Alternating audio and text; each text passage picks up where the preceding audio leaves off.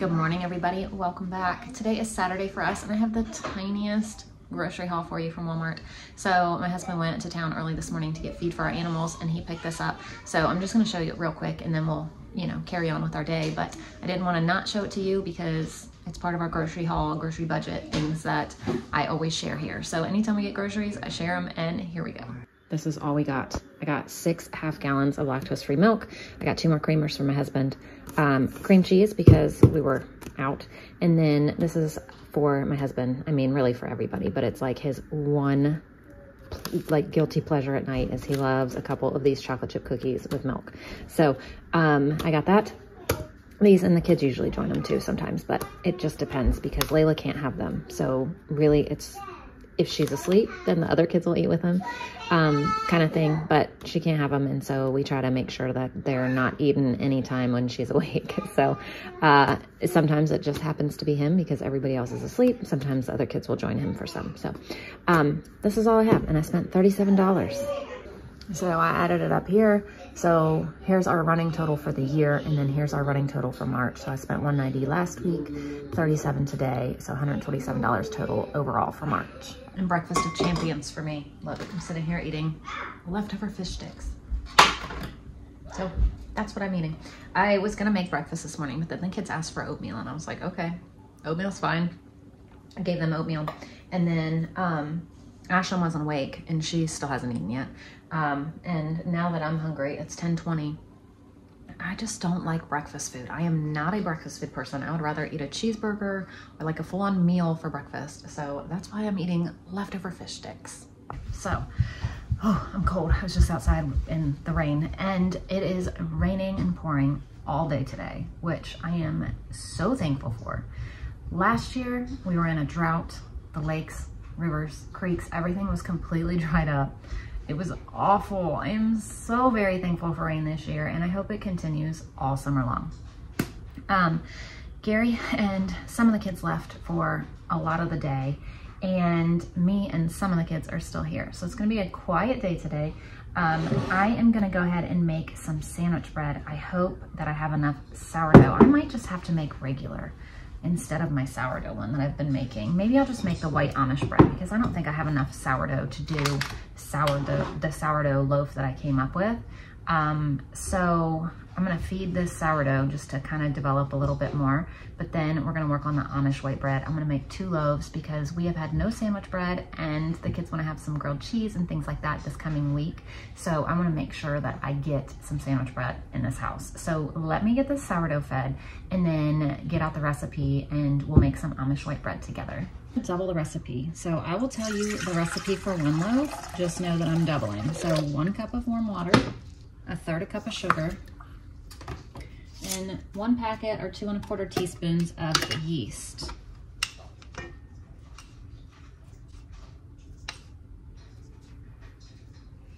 And we're gonna let this proof usually about 10 minutes.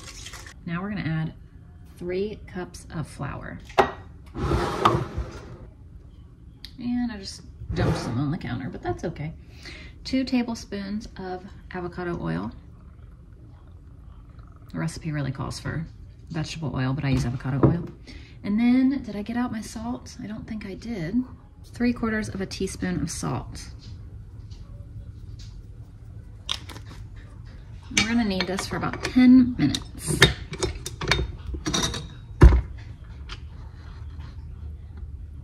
Okay, Tiffany, plug it in, plug it in, plug it in. This is me every single time. Why? I don't know. One day maybe I'll learn to plug it in before I try to turn it on.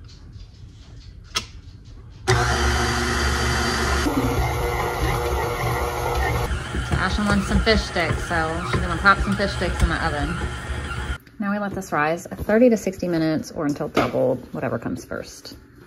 Man, I have some stuff to get up and do, but this little kitty is so comfy and cozy. I do not want to move her. She's just laying there purring away.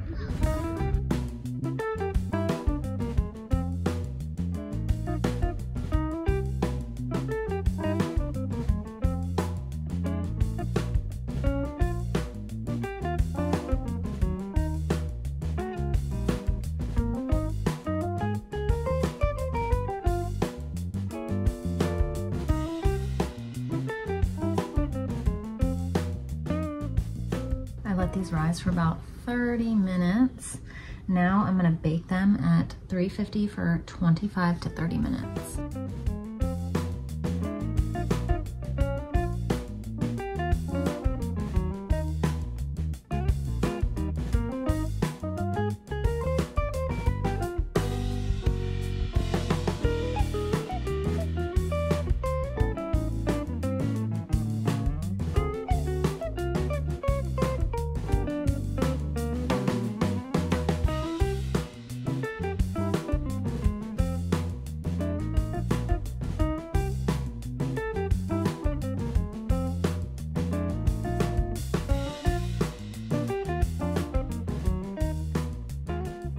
Here's our bread. I cannot believe how tall this one is. Look, it's a lot bigger than the other one. It came out so good. I'm trying to get like the height on it. It's just crazy.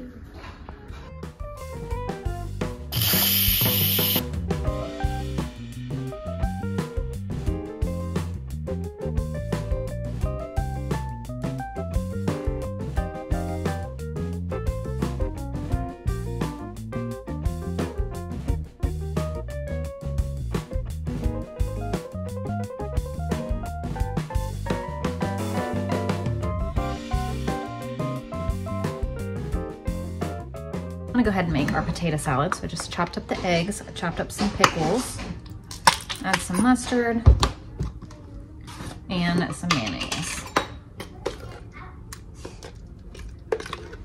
And I just pulled out some bacon to thaw so I can cook up, hopefully in time to add to this too.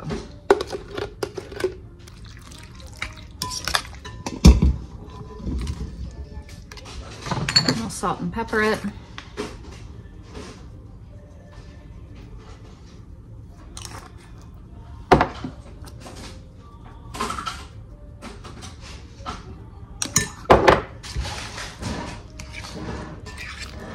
Man, it's been since sometime last summer, I think, that we had potato salad, so I'm really excited. Miss Layla wants a peanut butter and jelly, so I need to cut some bread and make her a PBJ. Let's see how this came out. Look at that. This bread is seriously like game-changing bread. It's like buying it at the store. Look at that. Okay, now it's time to finish up some dinner. So I'm gonna get some bacon going, and so I can add it to our potato salad. I just got that out of the fridge. And then we're gonna throw our ribs in the oven. So it's just the pre-done ribs from Sam's Club. So I don't really have to do anything besides pop them on a tray and pop them in the oven. I'm not even gonna make all this bacon. I'm just gonna make some of it. We'll save the rest maybe for tomorrow, for breakfast.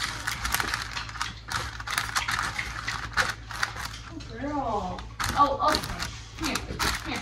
So this will be enough for the potato salad. And these are the ribs that we're gonna eat. So these are great for days like today, where you just wanna throw some dinner on the table. If I can open them. My hands are all wet, and so it's hard to pull them apart. And $3.75 for 25 minutes.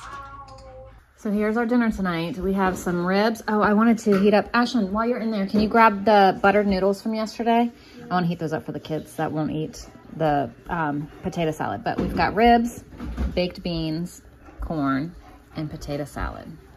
I ended up adding the bacon and some chives. And here's how dinner came out tonight. We have ribs. These are pretty good for like store-bought, pre-done ribs.